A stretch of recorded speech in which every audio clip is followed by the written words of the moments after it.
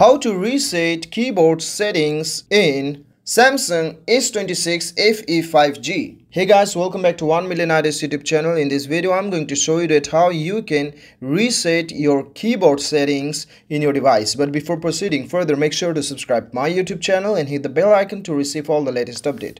Now let's begin the tutorial. The very first thing that you have to do is open up your any of your message app, and then show up let your keyboard appear, and then you simply have to click on the settings. As you can see, the settings is here. Click on the settings, and then from here you just need to scroll up, and then as you can see, you have the reset to default settings. Just click here, and then what you need to do is reset keyboard settings. Okay, you just need to reset it.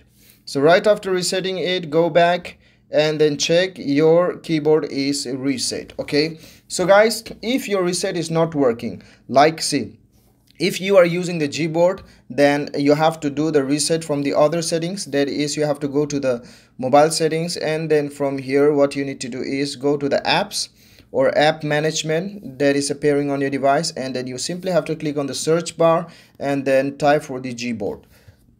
So if you are using Gboard and you want to reset it, then you have to come up here and then go to the storage and clear the cache and then clear the data.